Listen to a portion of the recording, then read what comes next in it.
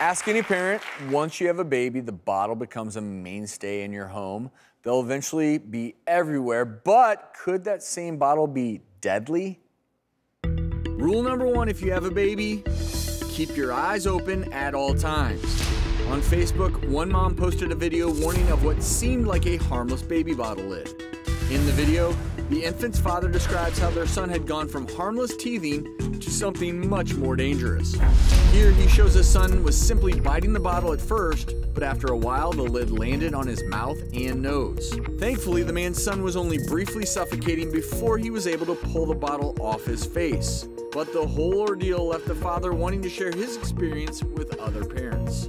This is for all the parents, godparents, grandparents. If your child is playing with the bottle lid, please be very careful because it can suffocate them. Pediatrician Dr. Daphne Adut joins us to explain if this is true. That's a little bit scary. Yeah, it's definitely scary. When I saw this, I was scared as well, and I'd like to commend that parent for actually taking a video and showing everyone. So what the baby probably did was take this cover, put it around their nose and mouth, and just breathe into it. And so as they were doing that, it caused a seal and a suction effect, and they could stop breathing and unable to breathe, so it's pretty dangerous. So what are parents to do with the lid? You really don't need the lid to feed your child with the bottle. So just put the lid away, and probably, you know, kids like to put things in their mouths. That's how they experience things, that they're exploring their environment. So if they're in that teething stage, you can offer them teething toys. You can offer them, even if you don't have a toy, like a wet towel in the fridge, let them munch on that.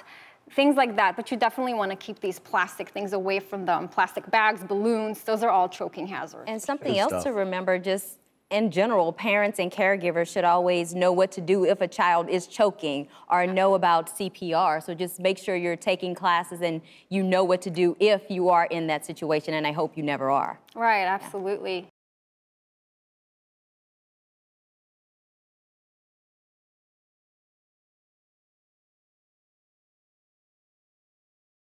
The doctors.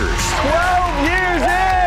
The prognosis you prayed for. For the first time in public, I want to see if she can take a few steps. This is so scary. The treatment you needed. You look fabulous.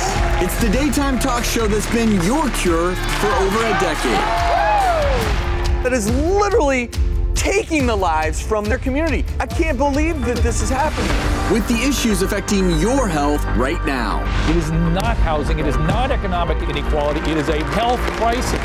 I lied to you, and I lied to you. I have a truth that I'm going to reveal. The Doctors, on call for season 12.